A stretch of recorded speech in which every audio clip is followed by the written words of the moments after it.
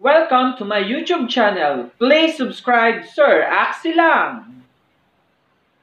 Lesson 6. Solving word problems involving quadratic equations. Geometric problems, area, and perimeter. Problem number 1. The length of a rectangular garden is 5 meters longer than its width. The area is 84 square. Find the length and the width of the garden. Solution for problem number 1. So our given,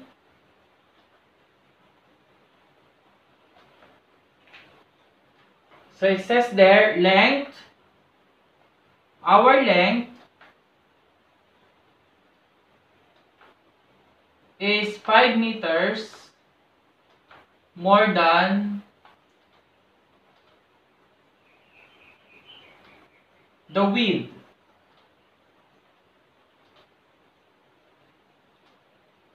Then our width is unknown. Then also, given our area is equal to 84 square meter. Okay, from this given, so we can say that our length is equal to 5 more than the width. So our width is x. So therefore, our length is x plus 5. So our x is x plus 5. Now, let us find the formula or the equation.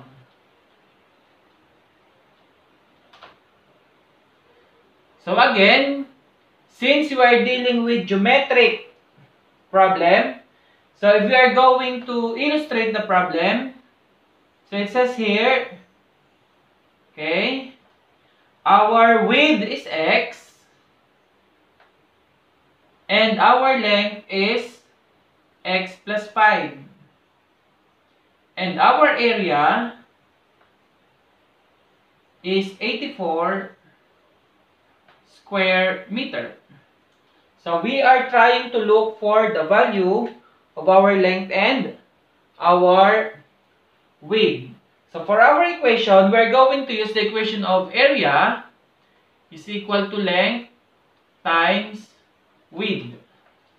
Then, substituting our variables with our given, so our area is equal to 84 equals, our length is x plus 5 and our width is x. So this is our equation. 84 is equal to x, or the quantity of x plus 5 times x. Then let us simplify. So with this, let's multiply using distributive property of multiplication over addition. So we'll have 84 equals x times x, that is x squared. Then x times 5, that is positive 5x. Then rewriting this in our standard equation or standard formula for quadratic equation, we're going to get the additive inverse of positive 84, and that is negative 84. So we have 84 minus 84 equals x squared plus 5x minus 84. Then 84 minus 84, that is 0, is equal to x squared plus 5x minus 84.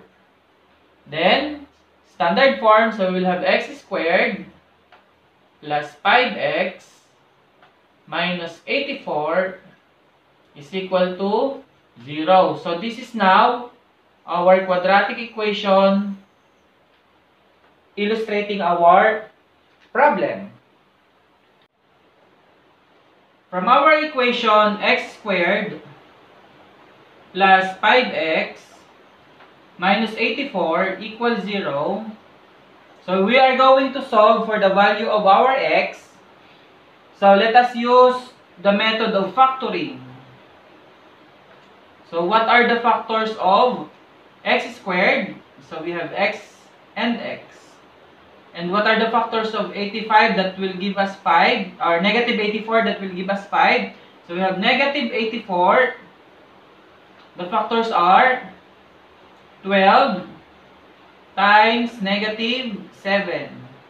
So when you add, the answer is 12 plus negative 7. The answer is positive 5. So therefore, our factors are x plus 12 and x minus 7. Then using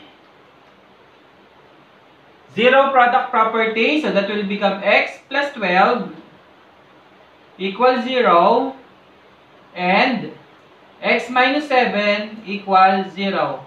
Then getting the additive inverse, so that will become x plus 12 minus 12 equals 0.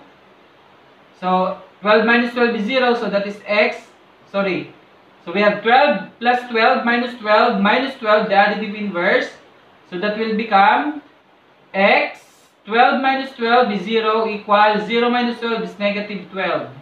So our x sub 1 is negative 12. Then for our x sub 2, we have the additive inverse of negative 7 is positive 7. So we have x minus 7 plus 7 equals 0 plus 7. So negative 7 plus 7 is 0. So therefore x is equal to 0 plus 7 is 7. X sub 2. So we have two values for our width. Negative 12 and positive 7. Now, take a look at negative 12. Do we have a measurement of negative 12 meters in reality? So we don't have. So therefore, x equals negative 12 is not the solution. So we have x is equal to 7. So this will be our solution, the positive value. Therefore, our width is equal to x is equal to, our x is 7 meters. 7 meters. Then our length is equal to x plus 5. So that is equal to 7 plus 5 equals 12 meters. So again, our area is equal to length times width. So our area is 84 meters squared, which is equal to our length is 12 meters. Our width is 7 meters. So therefore, this is equal to 84 meters squared equals 84 meters squared. Problem number 2.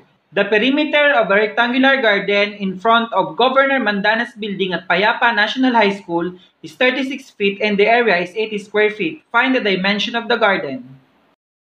Solution for problem number 2. So from our problem, our given are our perimeter is equal to 36 feet. Our area is equal to 80 feet squared. So we are required to look for our length and for our width. So again, our garden, so we have width, length. So the perimeter is 36 feet and the area is 80 feet squared. Okay, from this problem, we have two formulas to be used. So we can use perimeter.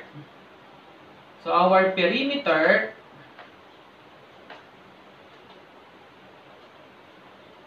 is equal to the measurement of all sides. So we have W plus W plus L or length plus length. Simplifying this, so we have 2W equals 2 plus 2L is our perimeter. Then also, our area, for our area, that is length times W. Using the two equation, we have P is equal to 2W plus 2L, and A is equal to L times W. Let us substitute the value of our perimeter in our area. So for this, we will have 36 is equal to 2W plus 2L. Then, for this one, our area is 80 equals L times W. Since we have two variables, we have W and L. So from equations, we are going to solve one, solving L in terms of W. So we're going to solve L in terms of W. So from this, we will have 80 equals L times W. So solving for L in terms of W, we are going to divide both sides by W. So therefore, our L is equal to 80 over W. Then, after this, we are going to substitute this L to this L. Okay? Substitute, so we will have, so from this,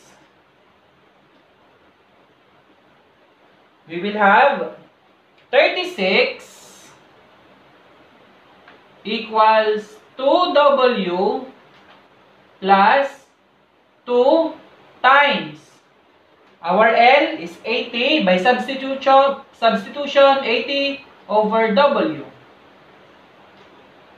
Then simplifying, we will be having 36 is equal to 2W plus 160 over W.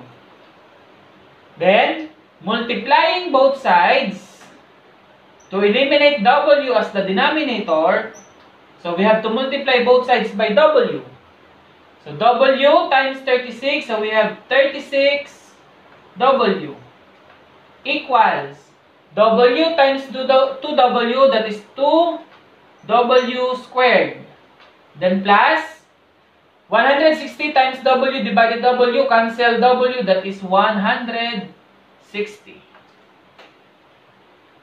Then, rewriting this in standard form, so this will be negative 2W squared plus 36W minus 160 equals 0. So I applied the addition property of equality. Then, multiplying both sides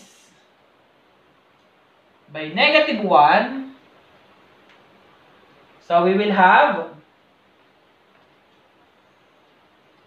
2W squared minus 36W plus 160. So we have 2W squared plus 36W plus 160 equals 0. Then dividing both sides by 2,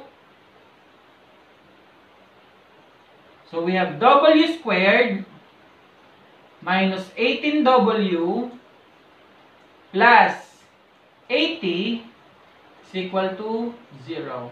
So this is now our quadratic equations that explains problem number 2. Then solving for our width or for our W, let us use factoring. So we have to factor the given equation. So factor of W squared is W. Factor of 80. So we have, since this is negative, so both factors are negative. So negative 10 and negative 8. When we add, the answer is negative 18. So therefore, our factors are negative 10 and negative 8. Okay. Then, applying zero product property, so we'll have W minus 10 equals 0 and W minus 8 equals 0. Then additive inverse, W minus 10 plus 10 equals 0. So negative 10 plus 10 is 0. So W, so plus 10 here. So W equals 10 for W sub 1. Then for W sub 2, so we have negative 8 additive inverse plus 8 equals 0 plus 8. So we have W, negative 8 plus 8 is 0 equals 8. So with number 2 or W sub 2. Now, let us see which of this width measurement is true. Which of this measurement of width is true? So, from our equation 2, kanina na L is equal to 80 over W. So, in our equation here, let's see if it is true. So, if our W is equal to 10, what will be our L? So, L is equal to 80 divided by 10. So, L is equal to 8. Now, is it true or false? Our length is 8 and our width is 10.